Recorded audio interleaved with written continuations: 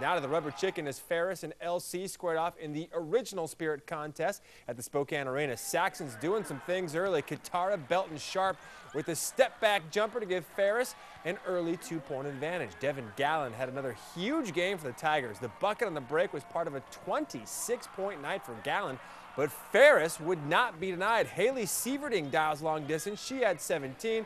The Saxons pull the upset 71-59.